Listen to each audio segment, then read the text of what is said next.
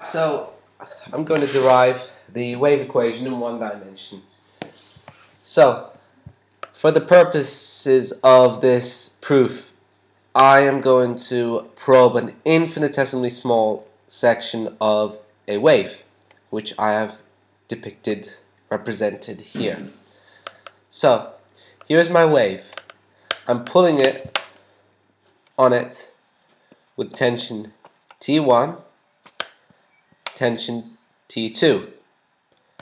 Now we're working with modest amplitudes, so we can assume that these two tensions are equal and opposite. I call this angle theta, I call this angle theta plus d theta. Now I call this d theta because it's a really small, tiny section of the wave, so it's infinitesimally small. It's a small change in theta. And similarly, as you can guess, I call this dx. Now I begin with asking myself, well, what is the force in the y direction? And to be clear, we're only interested anything in the y direction, any force, any movement in the y direction. So the force in the y direction, just by looking at the tensions, is minus T1, because this is downward, times sine of theta plus T2 sine of theta plus d theta. Now we're using small angle approximation and we're working radians. So by these rules, it makes perfect sense to say theta is roughly equivalent to sine of theta. Remember, we're working with the infinitesimal, so it's not actually that sloppy to assume that. This becomes, therefore, this just simplifies to t d theta. I know this looks a little bit probably like voodoo, but if you follow this through, it actually makes a lot of sense. This is the first statement or first equation that we're working with, right? I call this equation 1, right? Now, I want to explore more with the force.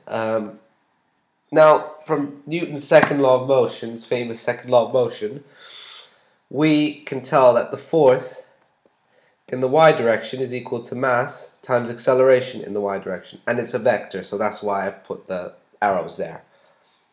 Now, in order to really do anything with the mass here, I'm going to introduce, and you'll see why, mu.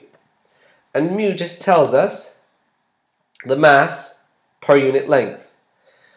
And in this case, as we're only focusing rigorously on this section of the wave, this simply becomes dx. I multiply both sides by dx, and I'm ready to substitute this into m. I'll move this aside here just to make it easier. Now, what's acceleration? Well, acceleration is the second derivative position with respect to time, right? I mean, velocity is change in position over time, and acceleration, therefore, must be the second derivative, change in position over time. And I write this as a partial derivative only because I am saying specifically that motion in the x direction is being ignored. It is kept constant. So I could replace acceleration like so. Okay, well, we've made some pretty good advancement here. Now, let's take a break from this and let's look at d theta. I want to put another partial derivative in because why not? Now, from trigonometry, tangent is opposite over adjacent. So in this case, the tangent of theta is the change in y over the change in x. Remember, it's infinitesimally, so I put a d there. And it's partial derivative only because I'm keeping time constant. That's the only reason why. So I take the derivative of that with respect to x. So I take d theta over dx, and this becomes just the second partial derivative of y with respect to x. Oops. Sorry, a bit of notation there. And what is tan theta? What's the derivative of that? Well, it's the cosecant squared of theta, right? But for really, really small angles, cosine of theta is just 1. So I could happily rub that out. Now what next? Well, I'm just going to multiply dx on both sides. So d theta, it seems somehow really, really simple now. It's just become this, and I can substitute into that, which is exactly what I'm going to do. I'm just rearranging it here, that's all. Alright. Well, because we said that we're working with modest amplitudes, and the tensions and the forces, obviously this must be equal to each other. So I am going to just simply rewrite that out. Immediately dx's cancel. So I want to bring mu over here, so I divide both sides by mu. So now I ask myself, what is t divided by mu? This seems rather peculiar, doesn't it? Well, if you do some dimensional analysis, it actually seems to be quite intuitive. So tension you can think of as a force. So that's mass times acceleration by Newton again. And I could just write it out in terms of dimensions.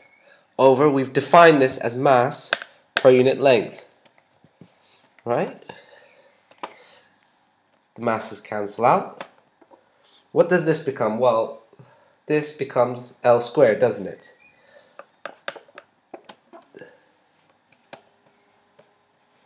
So, finally, this looks quite familiar, doesn't it?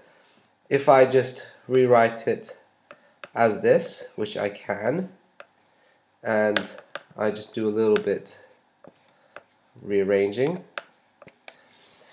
we know that this is length divided by time squared. But what is length divided by time? It's velocity, isn't it?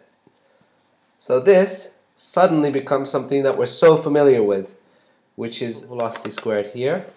We arrive at this. In order to make this even more general, I could just put u, which is any abstract dimension that you want to work with. We were working with y in this case, but u is perfectly fine. And this is the wave equation. And this becomes really important in classical mechanics and then later on in quantum mechanics.